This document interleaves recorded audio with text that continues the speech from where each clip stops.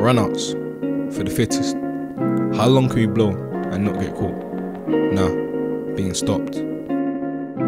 It's our movement.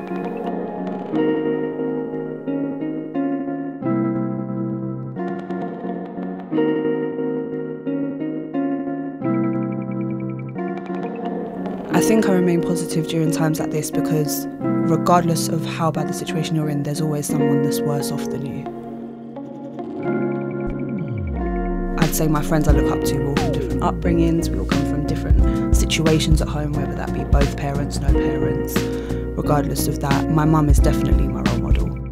I think Newham's special because regardless of the situations that occur in the borough, I think that both bad and good, everyone always comes together and respects and supports each other no matter what. A lot of the time it's very easy for Newham to be perceived as a negative, violent place, but when you're inside it, you see through that and you see above that. I'm just passing by on the 2 through the 7th and the 6th on a general basis. 7 miles we've travelled and we're still hungry for success. Will we still get a free school meal? Newham is special to me because it's all I know, basically. It's my home. I have so many childhood and some adult memories here. I recently found out that it's one of the poorest boroughs in the UK. I feel like maybe that would be its bad reputation. Growing up in Ghana, I only knew one culture, and that was the Ghanaian culture. And then coming back to live in the UK, I found so many different cultures and very diverse, especially in Newham. Swift left gliding into cultures. It smells different, looks different, but always feels the same. There's kind of a pressure on you because everyone's from the hood. The goal is to be the person that brings your family out of the hood. The ideal thing to do is to get out of the hood, but I wouldn't be the person I am today without the lessons I've learned in London.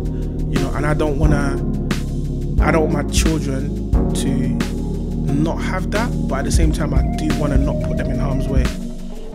What motivates me to keep moving forward? So my brother, even today on the 17th of November, my brother passed away in 2016, and what really helps me move forward is the vision that he had for Newham, the vision that he had for this generation, is to see a generation that's full of positivity, and that's what motivates me to keep going, just to ensure that everybody that is going through something, let them know that there's always light at the end of the tunnel.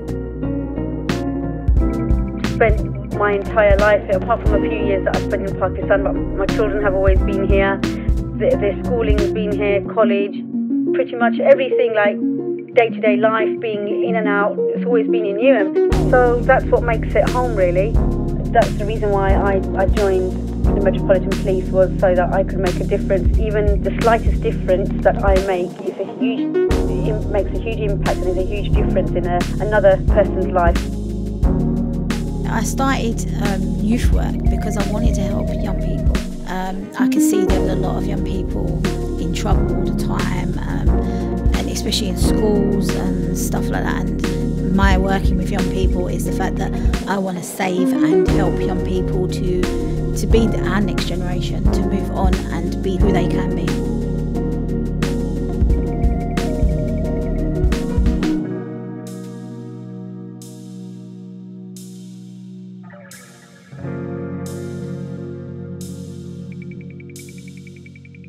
We are batch like-minded people having one thing common: the safety of all beings in the community. That's home. 13 rotations on the A, catapulting to make the breakthrough. What up next? It's our movement.